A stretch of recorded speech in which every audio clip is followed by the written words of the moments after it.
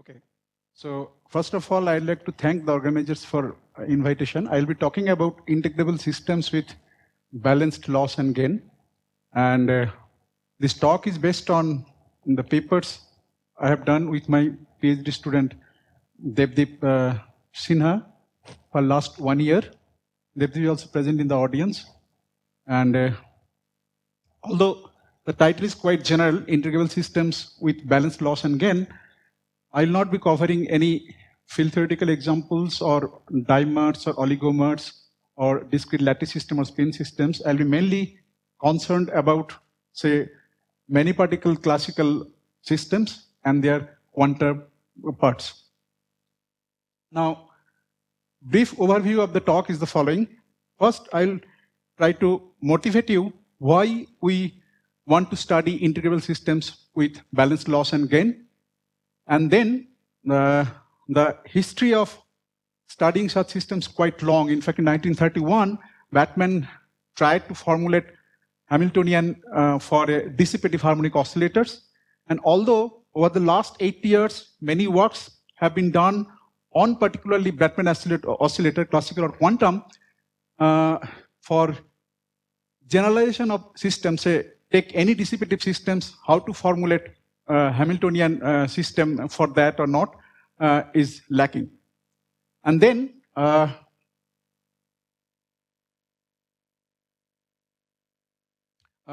be talking about that Batman oscillator. If we include coupling between the dissipative part and a system and the Bath coupling, then there is a possibility that it might admit equilibrium state. And these equilibrium states in different physical systems are very relevant for the present investigations in the context of so-called heterosymmetric theories.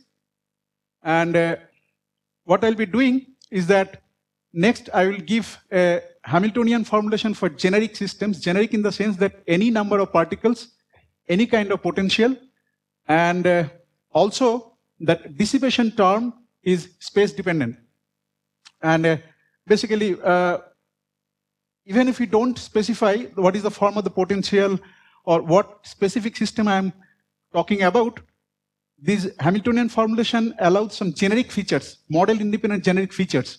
So I'll be summarizing these generic features, and then I'll show that balanced loss and gain system can be interpreted as an effective system in the background of some inhomogeneous magnetic field. So dissipation, balanced loss will have some interpretation in terms of magnetic field. And next, I'll be talking how to quantize these systems. Then I'll be talking about two different classes of integrable systems related to underlying translational symmetry and rotational symmetry. And then finally, I'll be talking about some examples. In fact, the formulation is such that for the case of translationally invariant system, one can have as many solvable system. No, let me formulate it. If there is a known exactly solvable system, one can embed that within the balanced loss and gain system. For that, in presence of balanced loss and gain, this becomes exactly solvable. But I will not be talking about all these examples. I'll be talking about one or two examples to compare the results obtained for this particular example with the known results in the literature. And then finally, I'll be presenting a Calogero type models. Calogero type models in the sense it shares some general features with the celebrated Calogero model, but it's not exactly Calogero model, but in presence of balanced loss and gain term. And I'll show that for any n particle system, one can find exact solution at the classical level as well as at the quantum level. Not only that, one can compute many particle correlation functions, 2-point correlation function, 4-point correlation functions, by mapping these results to rational Calogero model and also known results in random matrix theory. And then finally, I'll summarize my findings. Okay, so all of you know that there are several advantages of having a Hamiltonian system. Namely, we can use canonical perturbation theory, canonical quantization, also we can apply CAM theory. That is basically if for integrable system there is an invariant Tory, and if we apply perturbation system, perturbation, then how this invariant Tory remains invariant or gets destroyed, that's part of the CAM theory. And then also application of geometric mechanics and tools for studying phase transitions in configuration space. And there are many. I mean, maybe there are some personal choice of an individual. Now, so all these reasons necessitates Hamiltonian for dissipative systems. And I'd like to mention that when Batmel formulated this Hamiltonian for the dissipative oscillator, apart from the first reason CAM theory was not developed, even the geometric mechanics and this phase transition in configuration space were well developed much later, even one in the late 50s last century, and the other one maybe as late as 1995 or around that time. And if we consider a system and bath, then we get Hamiltonian with balanced loss and gain. And primary objectives in this talk will be giving a systematic method for constructing H for any number of particles and any potential. And then, is there any A in any H where we can find equilibrium state? And then finally, some models, whether they are integrable or not. I'd like to mention here that for testing whether a system is integrable or not, there are very well-known methods like Laxberg formalism and then Penaleve analysis. I'll not be doing any kind of, I'll be not using any kind of techniques here.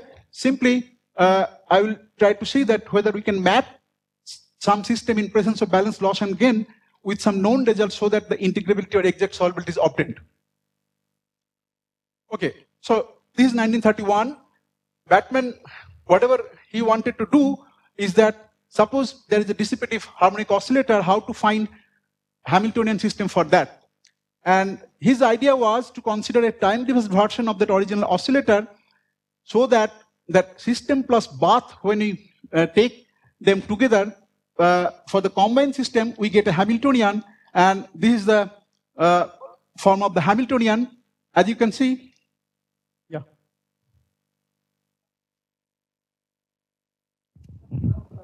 Auxiliary oscillator, you can construct a Lagrangian and Hamiltonian.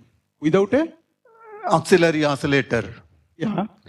You can construct a Lagrangian and Hamiltonian, yes. Time-independent Lagrangian and Hamiltonian. Yes. It is not necessary that you have to have a bath. No, I'm talking, you see that for the construction of Hamiltonian, there are different approaches, even including e to the power minus gamma t. No, it's a time-independent Lagrangian and Hamiltonian. I'm just following Batman prescription because my primary objectives is to find integrable systems. So apart from Hamiltonian, I'll be considering many other constants of motion, number one. Number two, my second motivation is that when I take the dissipation parameter goes to 0, it should reduce to my system without the dissipation. Okay.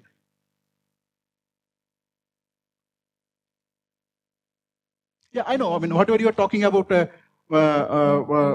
maybe today only, but different. I mean, the different formulation has different advantages, and I'm following the whole of my talk, the Batman prescription and appropriate modification. Now note that Batman oscillator, this gain and oscillator are equally balanced, namely this 2 gamma, the coefficient of the x dot term, and minus 2 gamma of the y dot term. If they are not equally balanced, one cannot have Hamiltonian for the system. So this is very important. Number two, incidentally, the Batman oscillator is also PT symmetric. So if we take t goes to minus t and p, x goes to y, y goes to x, then we can see that Batman Hamiltonian is PT symmetric. But for this case, we don't get any equilibrium state because there is one oscillator with positive damping and another oscillator with negative damping. So system plus bath, the energy is conserved. The energy either for the, if we consider system alone or the bath alone, there is no conservation of energy.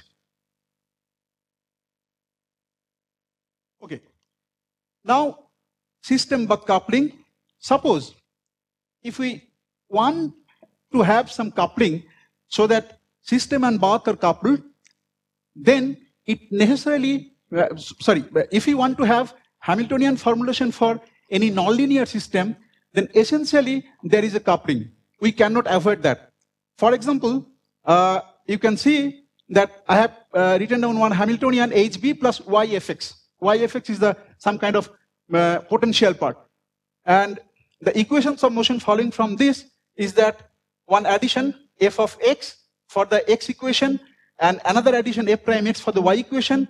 F of x is nonlinear, so we can see that first part describing say cubic nonlinear oscillator with damping or any other nonlinear interaction potential. But note that the equation for y is a linear one because there is only f prime x, and once we solve for x, so it becomes, y equation becomes a time dependent. The solutions of f gives a contribution as a time dependent coefficient for the oscillator y. Now, for this system, we don't expect any equilibrium state. And this kind of coupling is called unidirectional coupling, where the system is not coupled to the bath, but the solution of bath is dependent on the solution of system variables. Bidirectional coupling is achieved when we add, instead of some specific form yf of x, a v of xy, and if we define the partial derivative vx as del v del x and del v del y, if vx and vy depend on both x and y, then basically that f of x, that term contributes to del v del y, and f prime x comes from del v del x. Okay, so if first partial derivative of vx and vy depend on both x and y, we get a coupled system. Both x is coupled to y and y is coupled to y. And for such systems, there is a possibility of obtaining equilibrium state for certain regions in the parameter space. Note that Vxy is not necessarily PT symmetric for the Hamiltonian formulation, and consequently, H need not be PT symmetric. Okay, just give me one example before I jump on this general construction. Say, consider that potential as epsilon 1 x square plus epsilon 2 y square and the inverse square coupling, and these are equations of motion. Note that this potential or the Hamiltonian is PT symmetric only for epsilon 1 is equal to epsilon 2. If epsilon 1 and epsilon 2 are not identical, it's not PT symmetric. Nevertheless, one can find a equilibrium state within that region that gamma is bounded by minus omega naught by 2 and omega naught by 2, and the product epsilon 1 epsilon 2 is greater than 0, and also there are some other conditions. And this model in certain limiting cases has already been studied. Say if epsilon 1 and epsilon 2 are equal to minus omega naught square, then this is A2 type rational Calogero model, two-body Calogero model. If epsilon and epsilon 2 both vanishes, then this is a Sutherland variant of the model. Sutherland variant in the sense there is inverse square interaction, but the harmonic interaction is not pairwise, but it's a confinement in a common harmonic oscillator potential. If epsilon 1, epsilon 2 and g is equal to 0, then basically this reduces to the Bender and his collaborators paper, which explains some experimental results on coupled oscillator modes. Now, one interesting thing about this model is that the rational Calogero model limit and the coupled oscillator model exactly solvable, and exact periodic solutions can be calculated analytically both at the classical level as well as the quantum level. Now, based on these observations, we would like to ask the question that suppose we have a set of coupled differential equations given by this, whether we can have Hamiltonian formulation or not. Now, note that I have introduced a space-dependent coefficient for the xi-dependent term. This is to include Van der Pol oscillator or similar kind of things which are very relevant for studying relaxation oscillation phenomena in neurological network, different biological models, economics. Okay. Now, even if we take rotating wave approximation, we can reduce this set of equations to oligomers, which are very important for photonics. If we analyze the phase space flow, then conservative system implies that particular equation that sum of eta I over I is equal to 1 to n is equal to 0. Now, if all eta I is equal to 0, then of course xi double dot plus gi, for this system we have a Hamiltonian provided the gi is derivable from some common potential v. Now the question is that if at least one eta I naught is equal to 0, is it a Hamiltonian system? And if yes, is there any systematic procedure to construct it? Now, I like to mention here that for unidirectional coupling, one can apply in a straightforward way Bateman's prescription, and one can get Hamiltonian for any many-body system. There is no problem. Surprisingly, I have searched the literature. There is no work in this regard that through unidirectional coupling formulate Hamiltonian for the general dissipative system and try to apply the techniques associated with Hamiltonian formulation. The second part, bidirectional coupling, is much more involved. Bateman's straightforward applications will not give you anything for n greater than 2. For n is equal to 2, everything is fine. But if n is greater than 2, even n is equal to 3 or 4, it's much more complicated. So our first task will be to give a general formalism.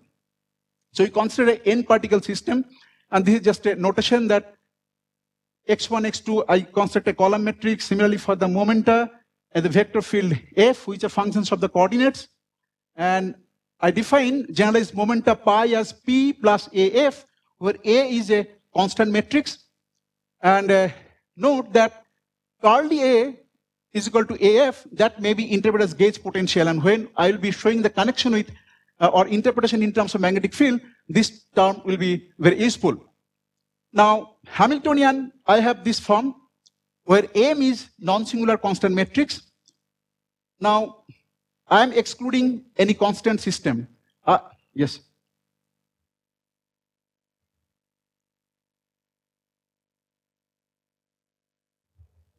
Generalized? Why you say that that you define the generalized momenta like this?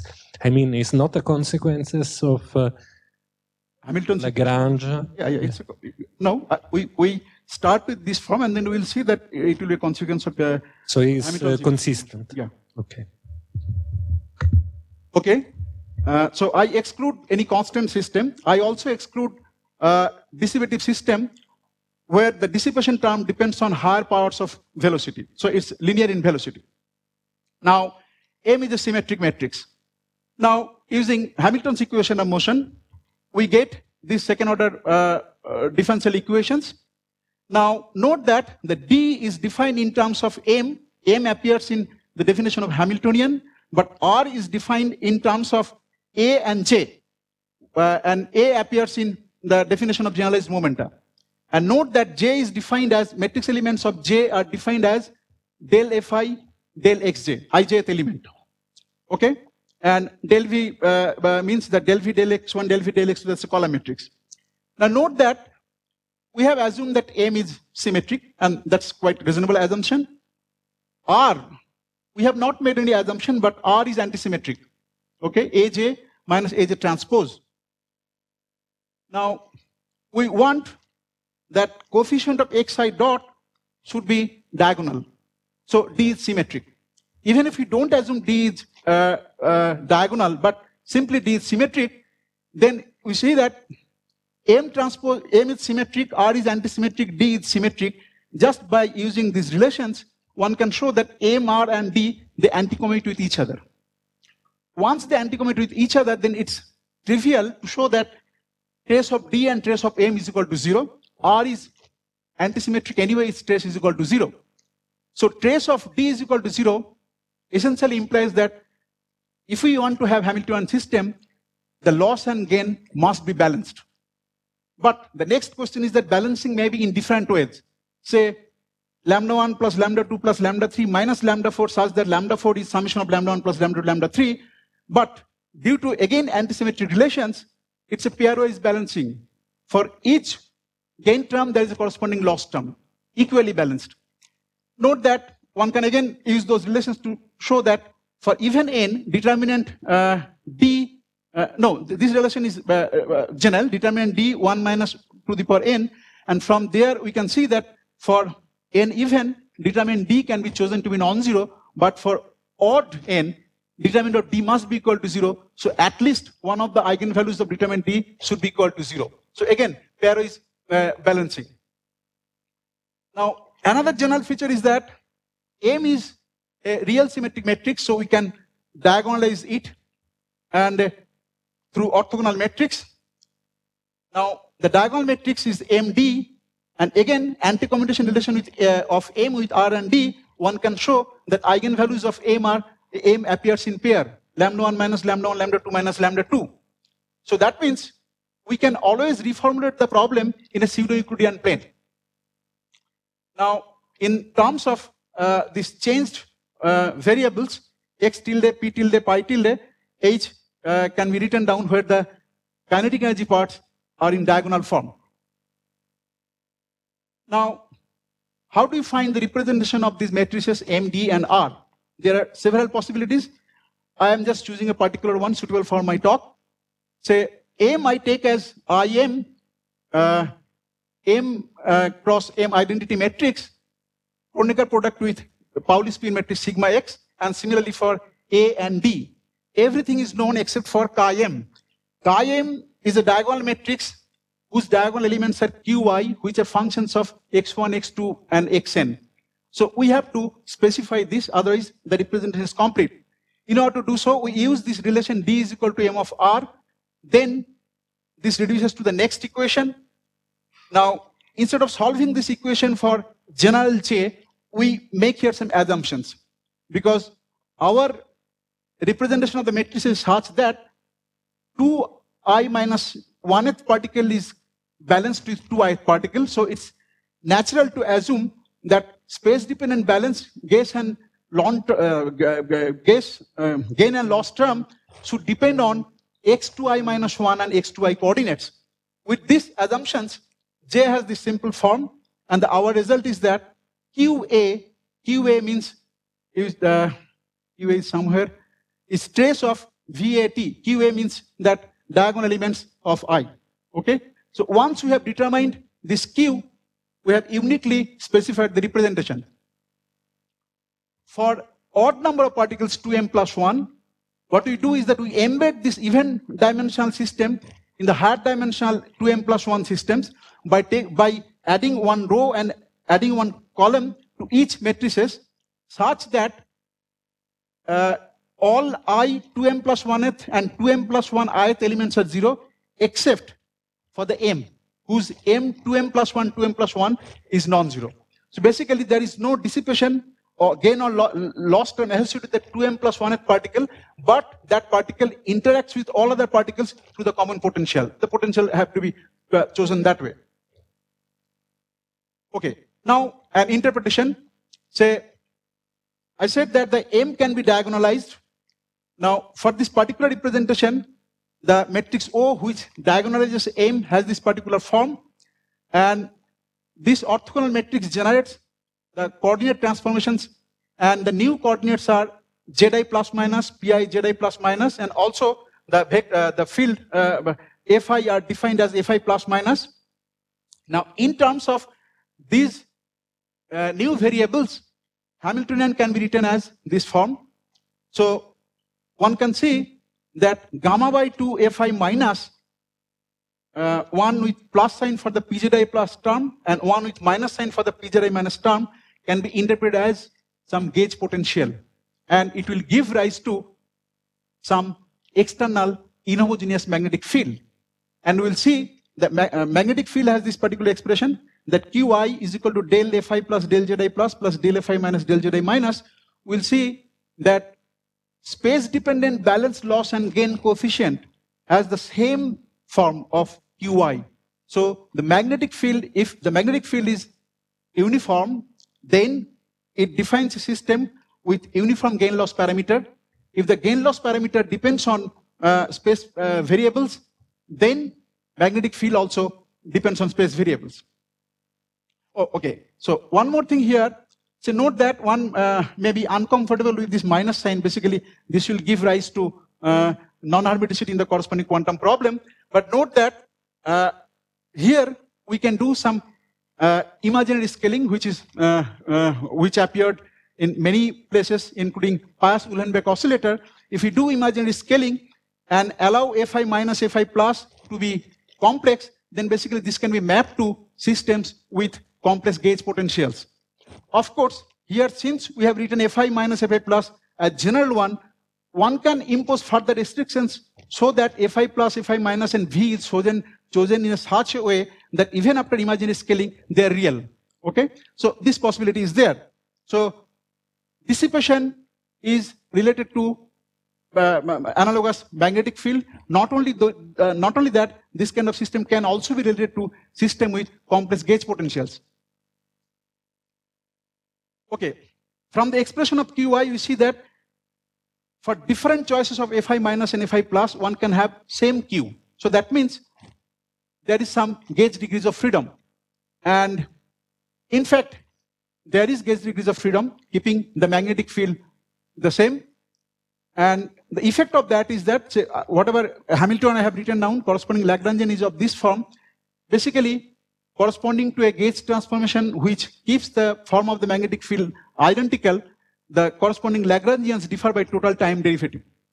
And equations of motion, either from the Lagrangian or from the Hamiltonian, has this particular form. And again note that the coefficient of the gain loss term is Qi, which is the expression of the magnetic field.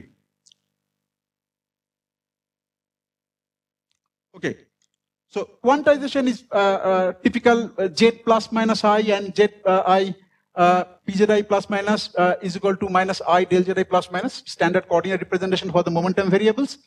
And of course, we're assuming here H bar is equal to 1, and they satisfy the standard commutation relations. Now, generalized moment of pi Zi plus minus has this particular representation, and if we calculate the commutator of pi Zi plus minus hat, we see that again, even at the quantum level, the appearance of magnetic field like interpretation Qi, because if you're working with external magnetic fields, then pi I, pi j, they give rise to the magnetic field. Now, in general, H is non-Hermitian for standard boundary condition because of this minus sign.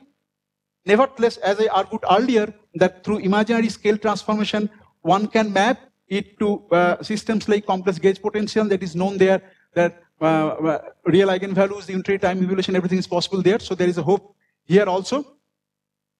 Moreover, whatever we'll be talking here is that we'll show that for certain examples, this although this is non-Hermitian, normalizable eigenfunctions can be obtained in appropriate Stokes wedges. And corresponding to classical gauge transformations, one can switch from one form of Hamiltonian to other form of Hamiltonian through unitary transformations, where the unitary transformation is performed by this particular operator. Now, before I solve particular problems, it's about integrability. So, translational invariant systems are defined by V, which are function of Zi minus alone. Similarly, the magnetic field is also function of Zi minus alone. Note that Zi minus is defined as difference of x2i minus 1 and minus 2i.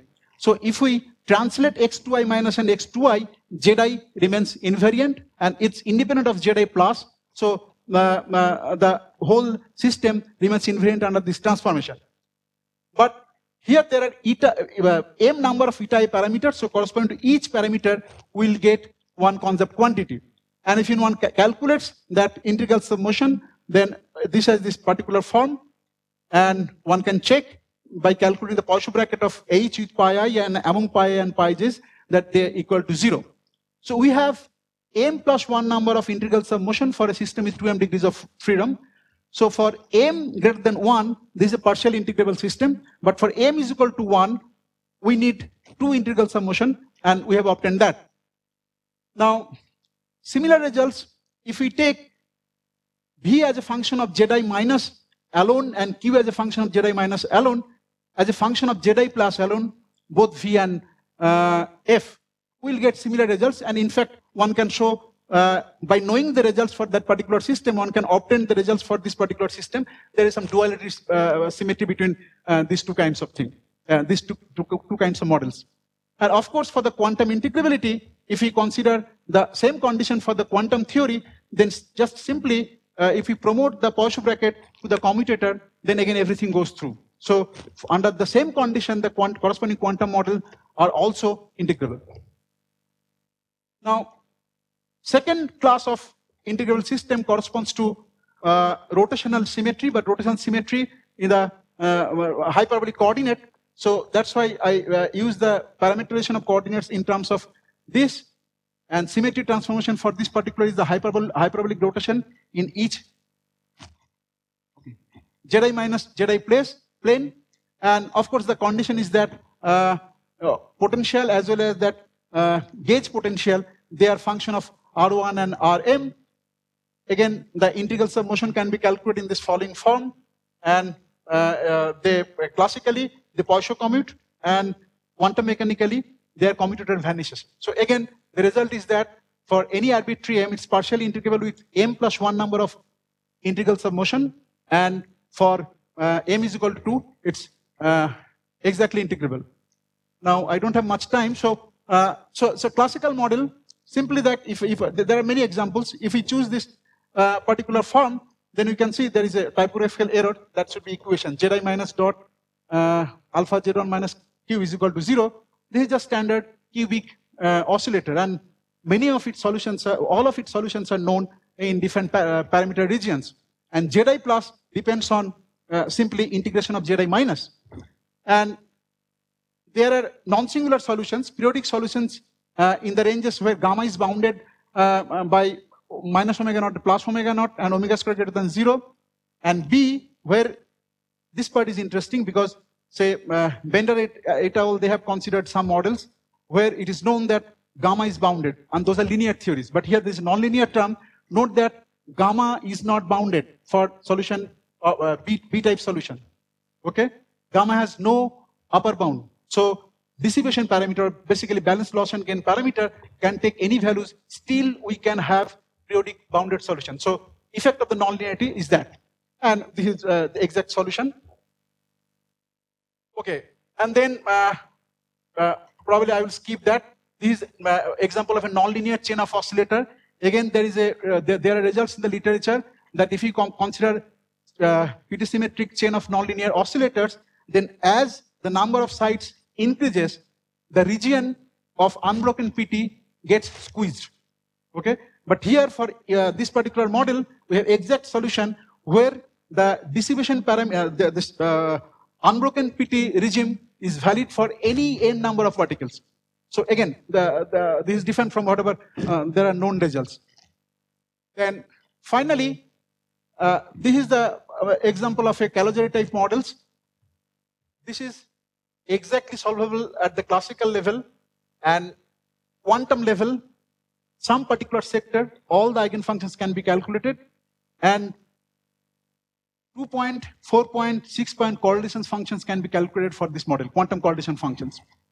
Okay, so there are many differences with this, with the standard Calogero model. Or if you know that Calogero model introduced almost 50 years back, a class of models, but the many-body interaction scales inverse squarely, and say centrifugal barrier is like 1 by r square potential, and then dipole interaction also 1 by r square. So it appears anywhere, including black holes, spin chains. It's example of conformal quantum mechanics, supersymmetric theory, and quantum wire, host of models.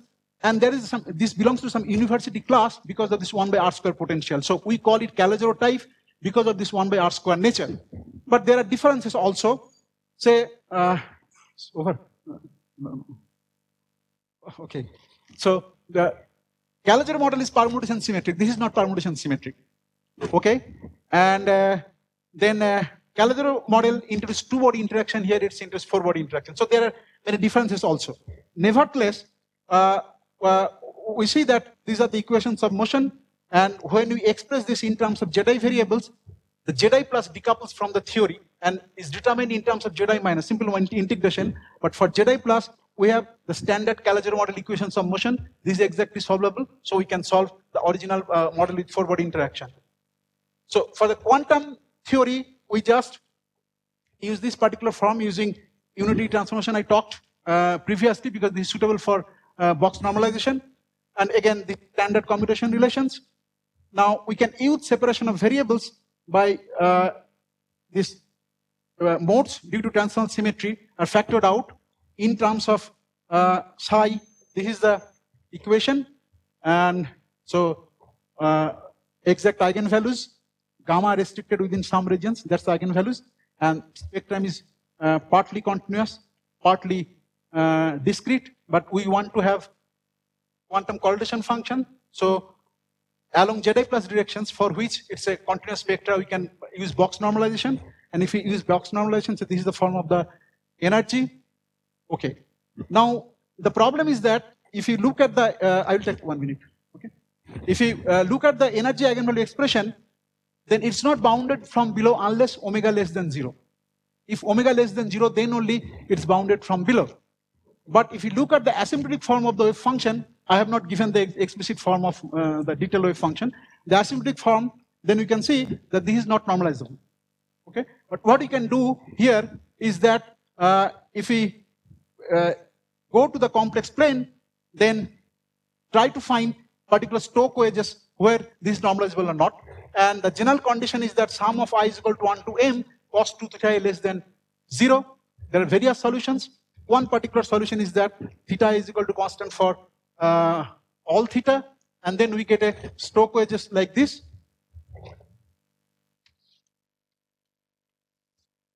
This is real, and this is imaginary Zi. So this angle is pi by 2. Okay. Now, okay. So one can calculate correlation function just mapping it to Calogero model and random matrix theory results with the following inputs, that integration over all Zi minus variables should be performed in this particular Stokes wedges, because along within that Stokes wedge only it's normalizable, and contribution coming from Zi plus should be taken into account. And if we do that, then we see that normalization constant varies as L to the power minus m by 2, that is expected. And then we see that this is the form of the exact correlation function. Only one difference is that for the original X problem, only even point correlation functions can be calculated exactly, namely 2, 4, 6, 8. Because if you remember the coordinate transformation, two coordinates are coupled together to get Zi minus. Okay, so for the Calogero model, it may be even point correlation function, odd point correlation function, but it's multiplied by 2 for the original problem. So it's always even number of even point correlation function for the original Calogero model. Okay, so this is just to summarize. So I may just skip. Thank you very much.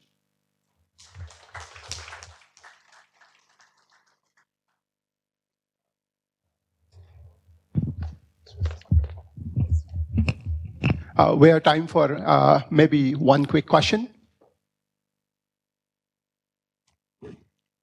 Yes. The potential which you had, I think you called it V2, and you called it Calogero type model. Are you sure this isn't just a Calogero model for another algebra? Because mostly you talk about AN Calogeros. Could this not be just another algebra? Algebra? Yes. Why Calogero models are can be formulated in terms of roots of algebras. No. While I said explicitly, yes. that why do I call it Calogero type? Yes. Because the potential scales like 1 by x square. Yes. Okay. So if you look at the Calogero type models, basically it's a Weierstrass elliptic function with 2 periods, and at different limits. My question is simpler. It's just about the naming of, if it's not a known model, no, just related. If you are talking about whether there is an underlying root structure. Yes, that's what I mean. No. The reduced system has underlying root structure. Say originally I have n is equal to 2m. Okay. So there is no root structure. And even I cannot talk about whole permutation symmetry S2n, but subgroup of it, Sm. Okay. So there is no root system for the original problem, but when we reduce it to in terms of Zi variables, then there is a root structure, and one can extend to BCN, DN, or even trigonometric, hyperbolic, whatever one wants. Thank you.